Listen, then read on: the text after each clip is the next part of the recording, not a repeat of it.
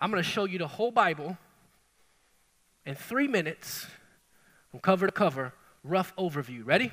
Look at the screens. This is what I call the mirror image of the Bible. The mirror image. Just follow me, okay? All right. The Bible starts in Genesis 1. We'll be done after this. God, y'all are doing good, class. You're doing good. Praise the Lord. You get a hall pass after this. God and righteous man in paradise, the Garden of Eden. The Garden of Eden was so dope, gentlemen. If you have to water your lawn, Mr. Johnny, I don't know if you're in the service, but my neighbor, Mr. Johnny, there you go. You wouldn't even have to do yard work, Mr. Johnny. You wouldn't even know what to do in Eden. You would be like, I got to go somewhere else. You want to clip the grass because you didn't even have to have sprinklers. The weather was perfect. All of you who are like, we skipped spring and just went to summer, and you were just complaining about how cold it is. Now you complain about how hot it is. Then it was raining. I wish it stopped raining. Now it's sunny, and you could just shut up. There would be no weathermen because it was perfect. They walked and talked with God in unbroken fellowship. It was God and righteous man. But then Satan and sin enter. The way sin got in the world is through the woman and the man by making them doubt God's word, which is the same plan on why he's trying to make our generation and you doubt God's word. Because when you doubt God's word, sin can get in your life. And here's the deal. Everybody say this with me. Say, sin separates. Sin separated their relationship with God. And sin separates you from God. For many of you, you walked in this room and you feel a gap between you and God. You don't understand why people worship the way they do. It's because the sin in your life has created the distance between you and God. Even if you're here and you're saved and you feel like God is distant right now, it could be that you have unrepentant, unconfessed sin in your life, creating a gap between you and God. And anytime there's sin in your life, here's how you can tell. Chaos ensues. When stuff don't go right, sin is all up in the mix. And what happens is sin takes the world rampant. Cain kills Abel. We got stuff going on crazy. We got people sleeping with everybody. We got homosexuality running rampant all in the Old Testament. It all goes nuts. And it goes so haywire that God has to judge the world. And he says, you know what I'm going to do? I'm going to try again to start over because the way we're headed, it'll never work for me to have my people back. So he didn't judge the world out of anger. He judged it out of love. Because if he'd have left it the way it was, we couldn't get to the Messiah, so he had to judge it. So he does something by saving a righteous man named Noah and his family. They get on an ark. Side note, Bible facts. Study what the ark is made out of and the pitch that's covered over it. And the same basket and the pitch and the type of wood that was placed in Moses with the reed in the basket. That's for you biblical scholars. Study that on your own. But the world is judged by water.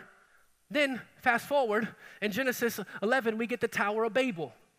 And the people start over, but they say, you know what? Since we can't get to God on our own, we're going to overtake God. And they build a one-world government system.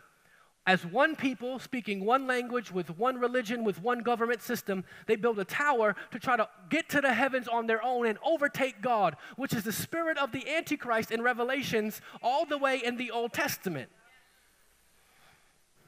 And so then God has to come down and scatter the people. And that's where we get this 12 tribes of Israel, okay? Because God wants to make a chosen people. Because down here, he was trying to let all the people get him to all the people. So he's got all these people he's trying to reach, and he thought if he left all the people, then fine. So then he says, okay, what I'm going to do is I'm going to try to get one chosen people to then birth me a redeemer through the years. If they can follow me, they can point everyone to me. Side note, this is just like the church trying to be in the world. But every time the chosen people live in the world rather than and are influenced by the world, the chosen people go into captivity in the world. But every time the world goes to the chosen people, the world gets better. Which is why today, every time we as the church try to do it the world's way, stuff don't go right. We're not in the world to be of the world. So then the rest of the whole Old Testament is the story about God's holy people, Israel. You got Abraham, you got Isaac, Jacob, you got stuff, you got Ruth, Boaz, you got all these people. You got Esther, she's queen, she got new perfume, you got all this stuff. It's all right there, okay? Then Malachi happens, and then the whole thing changes because of one person, and his name is Jesus. Come on, say Jesus. And what Jesus does is he flips the script. He comes, he dies for us on the cross, he loves us, and he institutes 12 disciples. not 12 tribes. And he starts not a chosen people, but he starts a new chosen people called the church. And this is where we enter the story and are in the story right now. You're right here. And the church of today is supposed to do what the children of Israel were supposed to do of old, which is to take Jesus and spread him to the world, to help every man, woman, boy, and girl start to know that you don't have to pay for your own sins. You don't have to do it under law, that God loved you enough that you could receive him and you can go to heaven, you can be right with God, that we're supposed to take this message to the world. But once again, because humanity is sinful, in Revelation, we are once again, through the spirit of the Antichrist, Revelation 13, we're going to try to do a one-world system again. And some of you are like, what do you mean?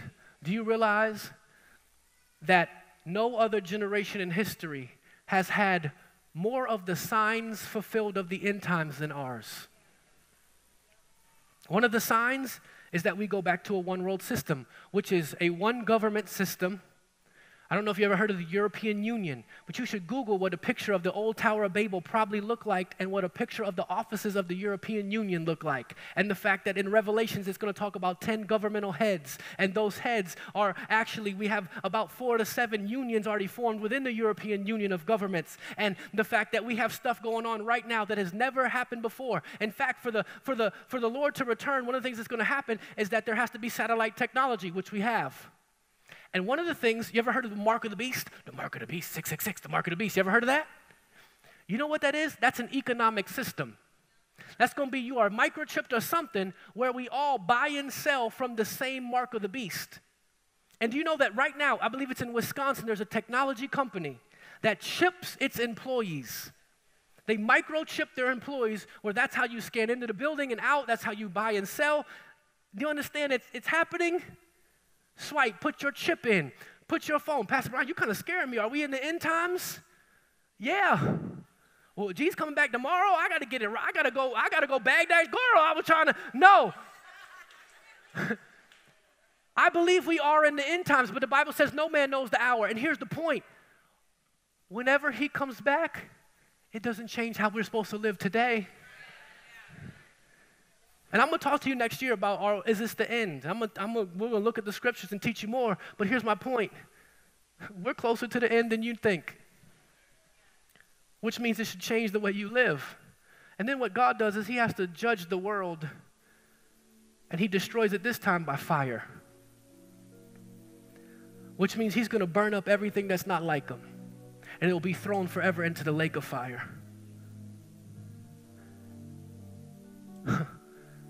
Some of you wonder, how could a loving God send people to hell? Hell is not a place where God sends people he's mad at. Hell is a place where people have decided that they are going to pay for their own sin. But they don't have to. And God doesn't want them to. But he has to let them have a choice or it wouldn't be love.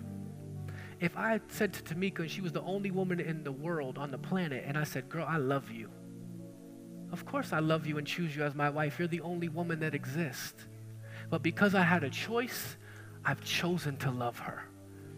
And because God judges the world, and anyone who does not know and has not received Jesus will be judged and condemned to hell forever by their own choice, not the will of God. Satan and sin exit. And we, those who know Jesus and have accepted them, will live with God as redeemed persons in paradise and new heaven, new earth. Right here, some of us don't even see the importance of this because we just think this life is so great. This isn't the afterlife, this is the beginning of life. If you think this life is great and you think that you got some gold chains, you got some money down here, you walk on streets of gold in heaven. Do you understand what heaven's gonna be like? There's not gonna be no more sickness, there's gonna be no more poverty, there's not gonna be no more disease. And do I wanna live life? Yeah, I wanna see my daughters get married and have grandkids. I wanna see all that. But you know what? I really wanna see my king and I wanna live forever with my daughters daughters and with my son, and I want to see my mama again. Can I help get her saved on her deathbed? I want to see her again, and I want to talk to Paul and ask him why he said that, and I want to talk to Eve and be like, yo, what did you do? And I want to talk to Adam, and I want to talk to God. I got some questions to ask. Why mosquitoes, God? Noah, what was up? I got some stuff, but I want to live forever. The closest word we have in our language for paradise in the revelation of the new heaven, new earth is resort. So you can take your Dominican 7-day vacation all you want, but I'm going to live forever in eternity with blue waters and blue sky. Why? Because I'm on my way, not because of what I did, but because of what he's done. And if you look at it, what started here ends here. And God flipped the script. I'm trying to tell y'all we serve a flip scripting God, because this isn't an accident. This was the plan before the foundation of the world. Jesus was the lamb slain. But then why did all this have to happen? Why did God try to do it this way? Because he had to give man every opportunity to choose him. Somebody asked me, why did Jesus let Judas stay if he knew he was going to betray him? Because a just God has to give Judas every single chance to repent, or else he would not be just.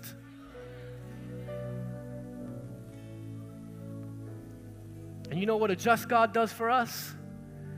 He's trying to give every single one of us a chance to turn to him.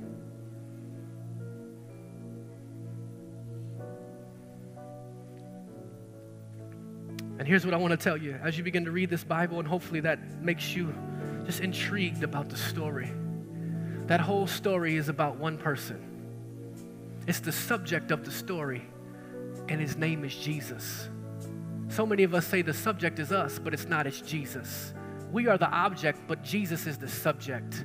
And in fact, I want to encourage you. You want to know how to start reading your Bible? Find Jesus on every page. Well, Pastor Brian, I don't know where Jesus is. He doesn't show up to the New Testament. No, you missed it. Genesis chapter 1, verse 1.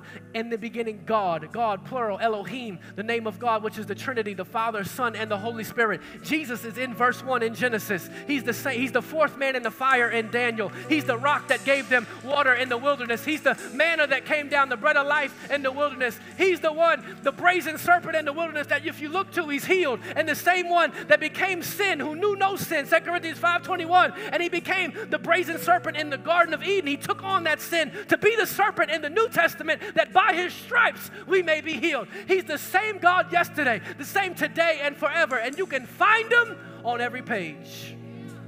He's the Passover lamb. He's the blood that was put on the doorpost. He is Jesus on every page.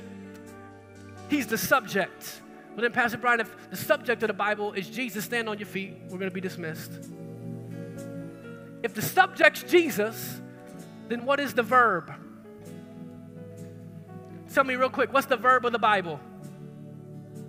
It's not love. You're wrong. You failed the pop quiz. I'm just playing. Listen, love is not the verb of the Bible. It is the motivation and the foundation of the verb. The verb of the Bible is not love, it's give.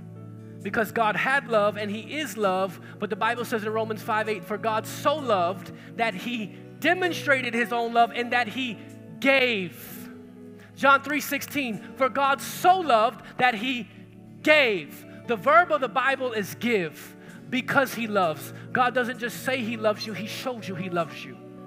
And he's not like all the other people in your life that say, I love you, but he doesn't show it. He shows you, and he showed you the greatest gift he could ever show you. He died for you himself in the form of his son. And here's the response that we're supposed to have to the Bible.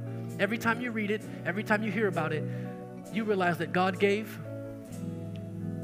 God wants you to give back to him. Not an offering. He wants you to give your life.